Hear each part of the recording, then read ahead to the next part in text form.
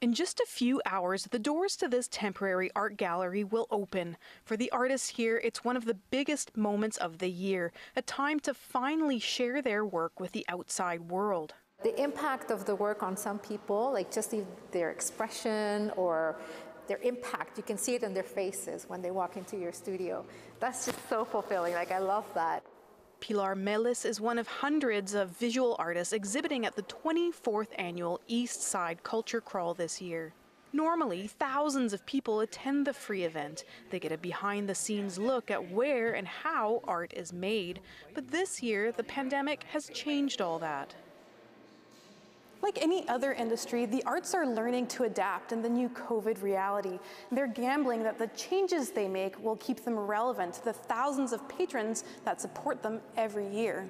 When we first went into lockdown in early March, that I didn't believe that we would be standing here today having this conversation. The festival prides itself on offering one-on-one connections with artists, but COVID restrictions mean in-person viewings are limited this year and only available by booking online. For some, that's a relatively minor obstacle that's well worth the effort. I think it's important to be able to do what you can, and I really enjoy the Culture Crawl every year.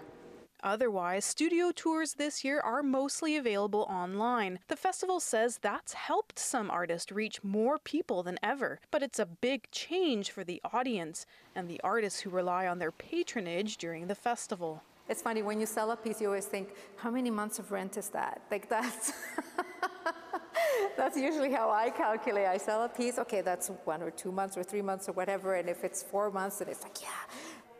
Still, organizers say moving the bulk of the festival online will actually have long-term benefits. They say it's just another example of how artists have learned the fine art of survival. Well, the one thing I can say about the arts community, well, 2 words, creative resilience. And I think every single arts organization is going to find a way to move around this pandemic and be able to produce work, present work in whatever capacity. Marie Seidler, CBC News, Vancouver.